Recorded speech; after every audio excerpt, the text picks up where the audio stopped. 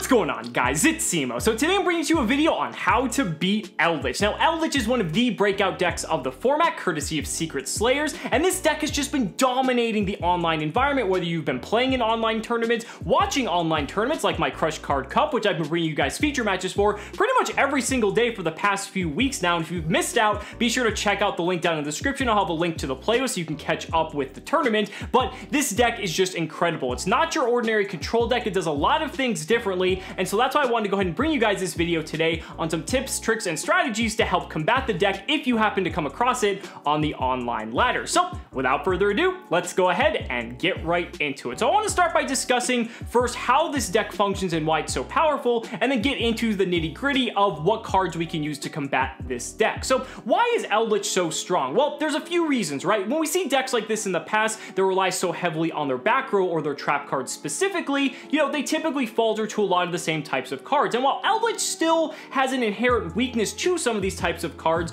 the main strength of this deck is in its recursiveness. So many of the Eldlich cards are able to just banish themselves during the end of the turn to effectively replace themselves with another card straight out of the deck. And so every time you're chipping away at your opponent's resources, you're really not gaining much ground. You're just taking away cards from yourself primarily and taking -1s, because during the end phase, a majority of the cards, mainly the golden land cards and the elixirs, will just banish themselves during the end phase, replace the opposite type of card onto the field, and you pretty much have to combat that every single turn. And so playing against Eldlich can be quite a grind. Not to mention, because they are a trap-focused deck, they're able to play cards that not a lot of other decks are really able to incorporate. Cards like Skill Drain, for instance, are very good in Eldlich. Thank God we're not in the OCG where they can play 3 Skill Drain in their version of Eldlich. Summon Limit's another one, because the deck doesn't really summon too many monsters in a turn, which is a little bit frightening. Can also summon monsters both on its own turn as well as the opponent's. There's just an interesting slew of cards that this deck can take advantage of that most decks typically can't. Another thing is that when it's combined with other engines, like for instance the Invoked engine kind of adds another layer of dimension to the deck, because now it's just not your ordinary control deck. Now it has a lot more offensive and dynamic capabilities, because you've got stuff like Mechaba to be able to provide another layer of negation and protection, not only for your board but to stop your opponent's plays. You've got stuff like Purgatrio just to end games out of nowhere, and not to mention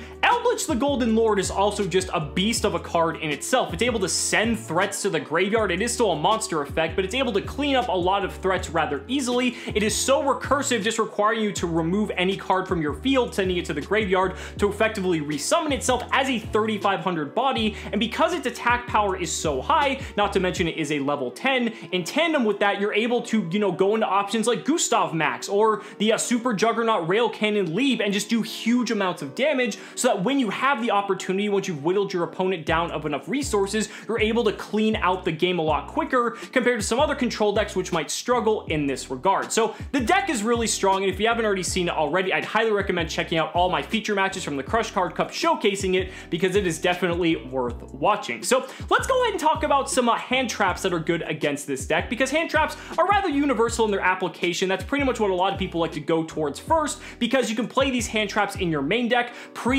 sideboard, and the fact that they also have application against other decks as well, that's where a lot of people like to start a majority of their thinking. So first up is Ash Blossom. Now Ash Blossom is rather effective against this deck, primarily because it's able to stop Eldlich the Golden Lord from hitting the field. This is very important, because if you are able to stop Golden Lord from getting to the board, the majority of their deck is going to be rather weak, because so many of the Eldlich cards require Golden Lord to be on the field for the cards to be as potent as they are. Conquistador can pop cards, Waquero can banish cards a la DD Crow, non-targeting by the way for both of those effects. The thing is, when it comes to this deck, is that if you can keep Golden Lord off the field, your life is going to be a hell of a lot easier. And Ash Blossom's really good at this, because by hitting cards like Elixir of Black Awakening or Elixir of Scarlet Sanguine, these are the cards that are going to special summon Golden Lord directly from the deck. And since they have an effect that does so, Ash Blossom is very good at neutralizing those threats. Ash Blossom also is good because you're able to use it against stuff like Pot of Extravagance and another slew of cards that are able to just get cards from the deck to the hand, either through drawing or adding. Effectively, you could use it against like Cursed Eldland, but that seems kind of bad, because if you're not able to destroy the card, it's a continuous spell, so they can just use it again on the following turn. But if that buys you enough time, then that's perfectly acceptable. But again, Ash Blossom is usually pretty universal for a lot of decks, so it's no surprise that it's good here. DD Crow is another good one. We mentioned Waquero being an archetype archetype DD Crow, but I mean, DD Crow is just incredible against this deck. Not only are you able to banish Golden Lord from the graveyard, effectively preventing its recursion through its own effect, but you can also use DD Crow to banish the trap cards, or even the spell cards in some instances, of the Eldlich player's graveyard, so that during the end phase, they aren't able to get those effects and reset cards to their field. So effectively, it 1-for-1s in that way, and depending on the game state, that could be enough to really slow your opponent down. I mean, DD Crow's always been good against graveyard-focused strategies, and this deck is no exception, and this is one of the rare instances where the fact that DD Crow targets cards specifically really comes in handy.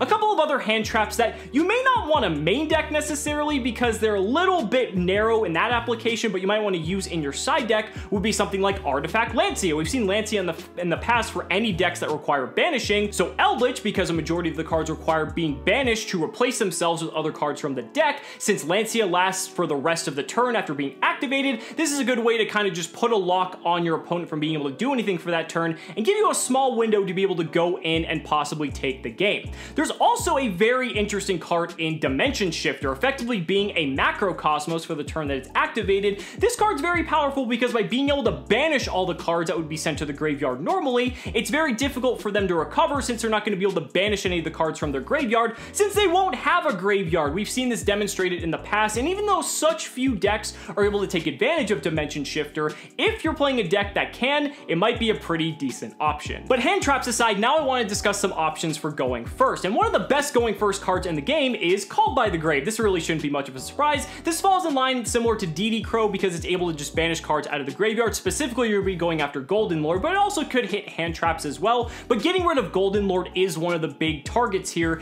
and if you're able, like I said, to keep Golden Lord off the field, it's going to be significantly easier when you're going up against Eldlich. Another option is something like Abyss Dweller. This is a little bit more narrow because your deck has to be able to make Abyss Dweller, but there are some decks that can, and rather easily at that. Dweller can just shut down any effects that activate in the graveyard, so that will definitely slow down the Eldlich players significantly. But then we also have a couple Link monsters that I don't necessarily think they're ideal for going first necessarily, but it makes more sense than going second, but they're just good cards you might want to have in your extra deck nonetheless, being Topologic Trisbania and Zero Boros. If you can get either one of these cards to stick, if your opponent just like goes set 4 and passes, and you can trigger one of these, all their cards will get banished. There's going to be no way for them to recover because they can't banish their resources to get more from the deck, and you are going to be in incredible shape. Now, do keep in mind, Golden Lord is able to just out these at any moment if they have Golden Lord in the hand. However, if you're able to kind of make it so that you have an opportunity to get one of these monsters to resolve, it is going to be an absolute blowout. But now I want to discuss some going first cards that you're probably not going to play in your main deck necessarily, but you're probably going to be opting to play in your side deck for games 2 and 3. First up is There Can Be Only One. I guess if you're playing a specific type of control deck, you might be already playing this, but majority of decks will not be. This card's pretty good. I mean, we've seen this used for the last several years against a multitude of different decks. Meta decks specifically, and this deck's no exception because Eldlich is all primarily zombies, so as soon as one monster hits the board, it's going to be very difficult for them to summon more because they're all zombies, right? So they're not really going to have much that they can do.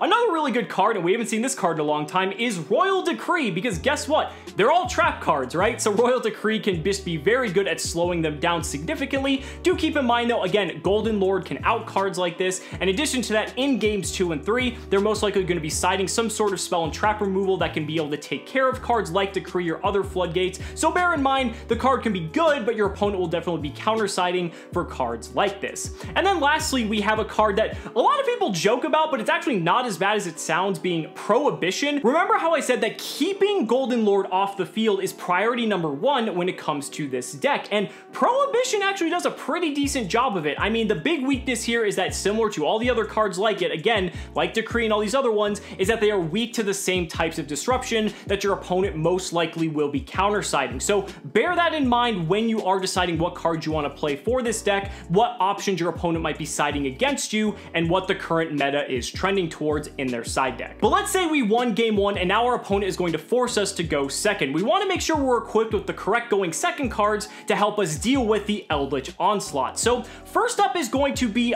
cards to specifically deal with Golden Lord, specifically cards like Kaijus or Mind Control. Both of these cards are very good because you're able to remove Golden Lord from your opponent's side of the field, and by doing so, you weaken their board significantly because without Golden Lord, their Waquero is not going to be banishing, their Conquistador is not going to be popping, they're not going to be able to use just a slew of cards that are in their deck, and so by doing this, you're going to be putting yourself in a very advantageous position. It's kind of similar to like with Sky Striker. By giving them that Kaiju, it shuts off all their back row, albeit they are still able to use it just in a different way. The logic is still very similar. But Golden Lord aside, there's a plethora of cards we can use for going second to take out their back row, and that's what I wanted to discuss next. First up, Denko Sekka. Do you guys remember this card? This has been one of the biggest blowout cards for back row. I think the biggest weakness here is that you have to commit to your normal summon to play Denko. However, if your deck can accommodate it and you don't really care about normal summoning, this card can just win games in its own right. Keep in mind though, Golden Lord can out it, so it does have a weakness, but it's still a very strong option nonetheless. We have some more generic spell and trap removal in this category as well. Cards like Lightning Storm and Evenly Match. Keep in mind though, with Lightning Storm specifically, it's not as good as you might think because yeah, you might be able to like 1-for-4 your opponent, but the problem is again with Eldlich, the cards are so recursive, so you might destroy 3 of their Eldlixirs or their Eldlich Golden Land cards, but then you can just banish them during the end phase and they're going to get them all back. So if you don't take advantage of that turn specifically, then you're just going to be pretty much behind or in a similar position to where you were before, unless you're able to control the game to a point where it's going to be much more heavily in your favor, or you just win the game outright entirely. But Evenly Matched is much more preferred here because you're banishing all the cards on their field, and that means they're not going to be able to get any of those resources back. Some other generic options include cards like Twin Twister and Cosmic Cyclone. Again, Cosmic Cyclone being preferred here because it does banish the card instead of destroying it like Twin Twister would. You might see a lot of players actually opting to main deck Cosmic Cyclone since Eldlich is running amok in so many different places. We also have cards like Red Reboot. Now again, Red Reboot's a little bit dangerous because if you are not able to kill them like that turn exactly, you are giving them another resource to use to help pretty much snowball them into a victory. So Red Reboot, a very powerful card. It's limited for a reason, but just bear in mind, you have to be playing a very aggressive deck for Red Reboot to be used to its fullest potential. And last but not least, this is actually a really cool one that we've seen a few players starting to side deck, some of the top level players specifically, and that is Anti-Magic Arrows. This is a really neat card that essentially during the battle phase you activate it, and then the effects of spell and trap cards cannot be used for the duration of the turn, which means in main phase 2, you have free reign to just set up anything you wish, which is incredible. If you're playing a combo deck, that's your window of opportunity to set up and pretty much wipe their whole board. You can use the aforementioned cards like Trisbania and Zeroboros to just immediately blow up the board. There's so many different things you could do with this card, and it lasts for the rest of the turn, which means during the end phase, none of those Eldlich cards will trigger. So just keep this one in mind. This one's a little bit pricey, but at the same time, it's a really cool, neat trick you can use, and a lot of players will not see it coming. So guys, that's gonna wrap up my video on how to beat Eldlich. Let me know down in the comments what you guys think. I'd really love to hear your thoughts. Thank you guys so much for watching the video. Be sure to like the video as always. Subscribe to the channel for more amazing Yu-Gi-Oh content. And if you found this video helpful, consider supporting me on Patreon or becoming a YouTube channel member. Just by showing your support in any way that you can, you're investing in my ability to continue bringing you amazing Yu-Gi-Oh content. So thanks so much again, and we'll see you next time.